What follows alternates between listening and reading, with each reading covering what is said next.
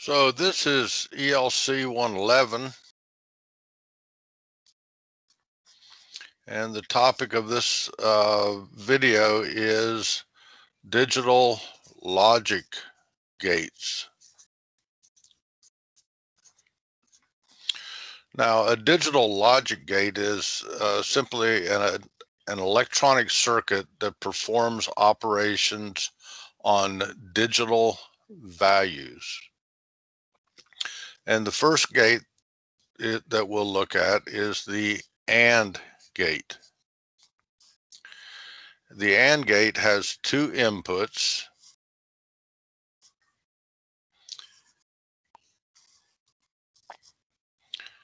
and we'll call those inputs A and B, and it has one output, Y. And this is the schematic symbol for an AND gate. Now, the operation performed by the AND gate is described using what's called a truth table.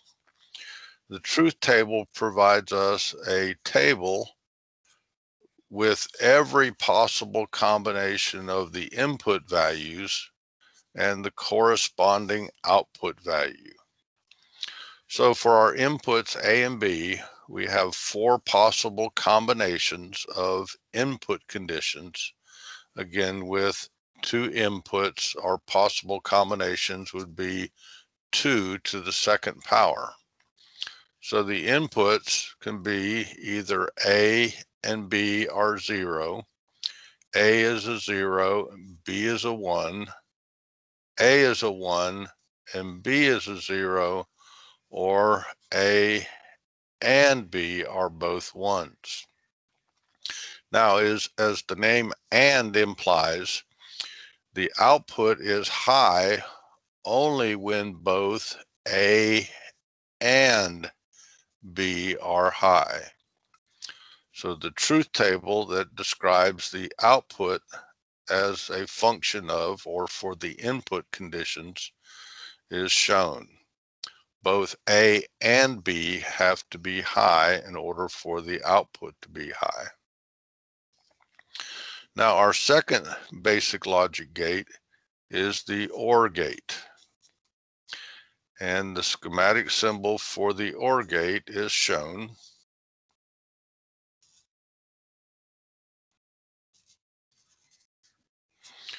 And the OR gate has two inputs. Again, we'll list those inputs as A and B, and it has one output, Y. And again, we describe the operation of this OR gate using a truth table. And the truth table, again, provides us with the output for every given combination, every possible combination of inputs. Again, with two inputs, we have four possible input conditions, 2 to the second power. Now, for the input conditions where A and B are 0, the output Y is 0. For the input condition where A is 0 and B is 1, the output is 1. Where A is 1 and B is 0, the output is a 1. And when both A and B are 1, the output is 1. Again, as the name implies, either A or B being high gives us a high output. And the third basic logic gate is the NOT gate. And the schematic symbol for a NOT gate is as shown. There is one input, A, and one output, Y, and our truth table is as shown. With one input, there's two possible combinations for the input conditions, and the output Y is not the input condition. So if the input condition is 0, the output is a 1. If the input is a 1, the output is a 0. Now we refer to this not function in digital electronics as a complement. You may hear that term, complement, and that simply means that we change the zeros to ones and the ones to zeros.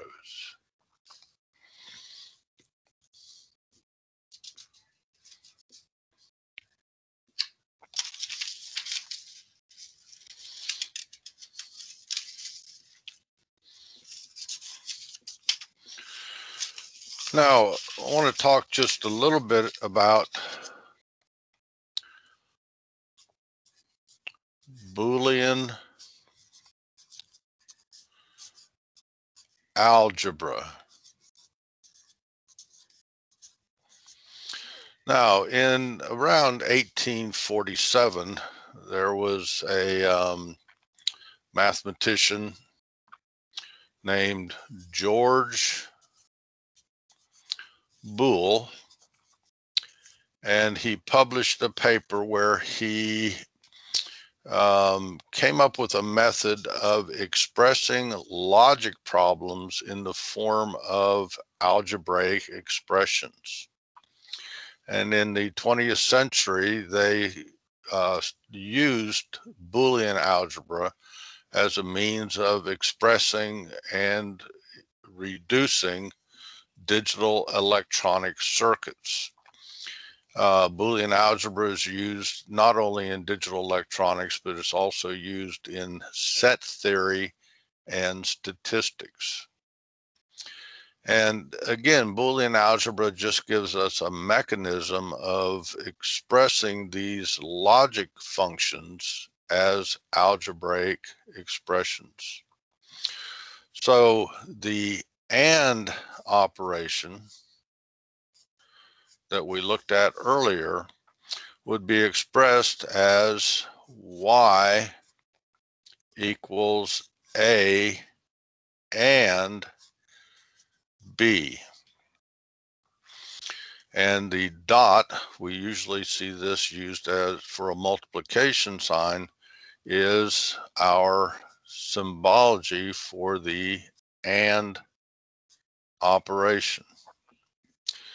Now you may also see this shown as y equals a and b, where the up caret is used to again designate the AND operation. Now the OR operation is as shown, y equals a or b.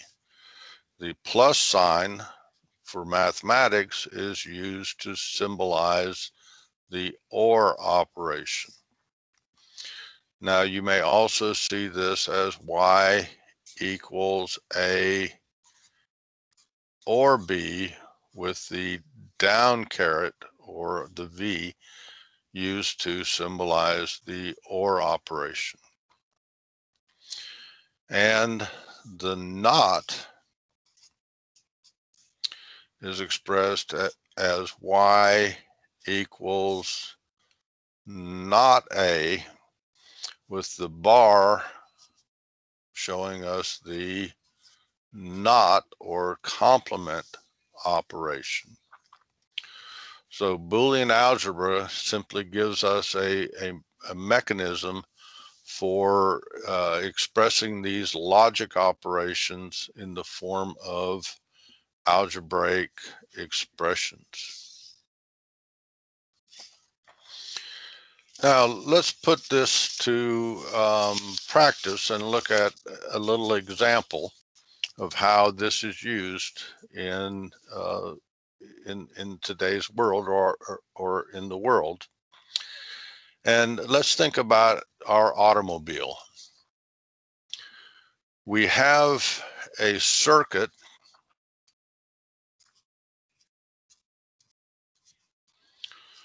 that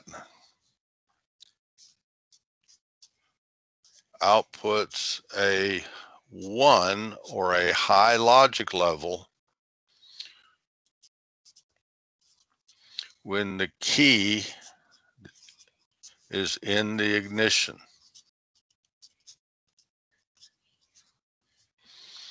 Of course, it would output a low or a 0 when the key is not in the ignition. We have another circuit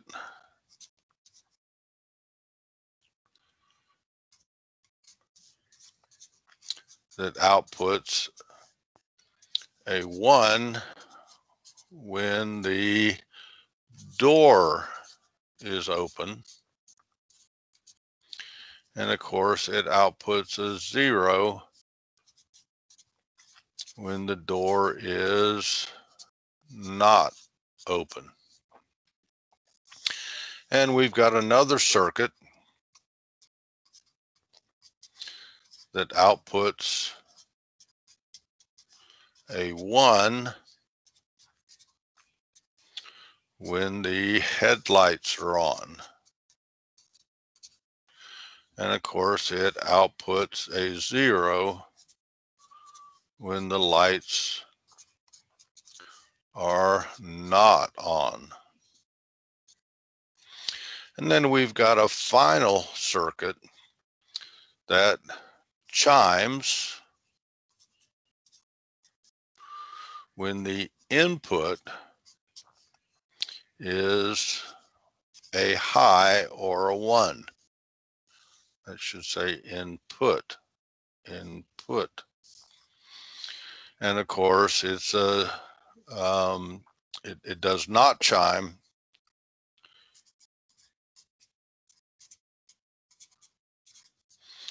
with a 0 input. And you're hopefully familiar with this situation. And what we want to accomplish is to be able to create a chime if the key is in the ignition and the lights are on. And we also want to make a chime, and that should have been an if there, if the key is not in the ignition. Oh, wait, I did this wrong.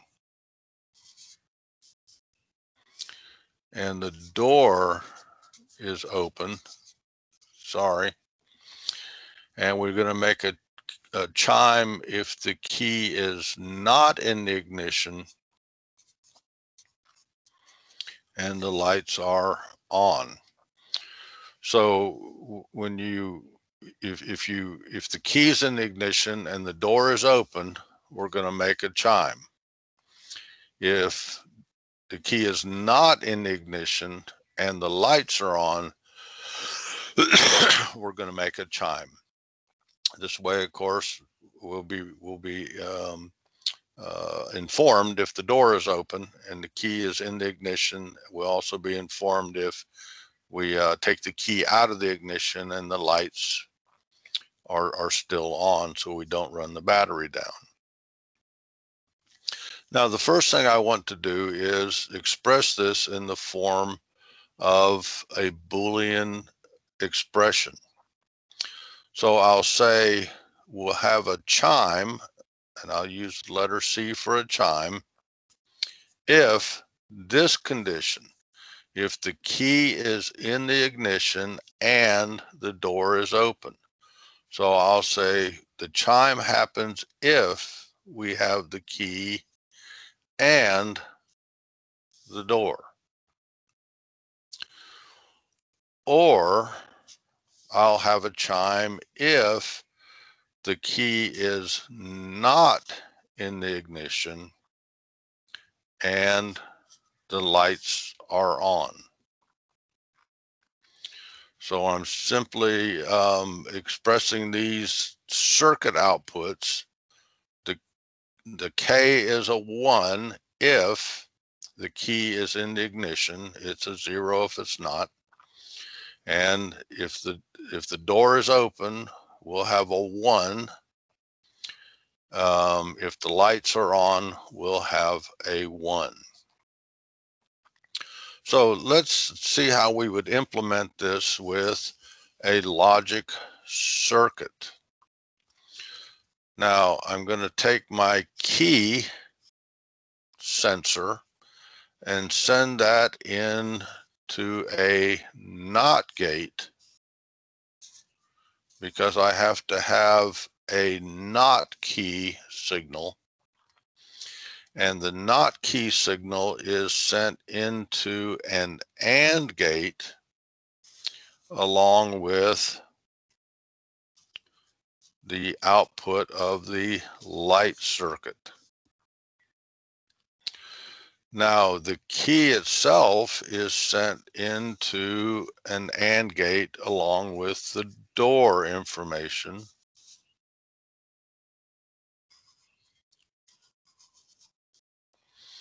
And then the output of both of these AND gates go together into an OR gate. And this will be the signal that's sent to the chime circuit.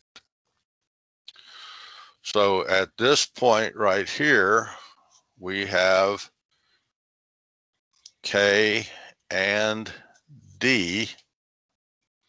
At this point right here, we have NOT key and light. And of course, my chime output would be this expression that we see up here, K and D, or NOT K and L. So these are the steps we would take to design a logic circuit to implement this a solution to these statements. Again, we have a circuit that outputs a 1 when the key is in the ignition. That's shown down here as K. We have a circuit that outputs a 1 when the door is open. That's here. We have a circuit that outputs a 1 when the lights are on. And of course, we need to implement or design this circuit to provide us the chime to meet these criteria. So these are the steps we would take to come up with a solution or a digital circuit design to satisfy the problem statements given.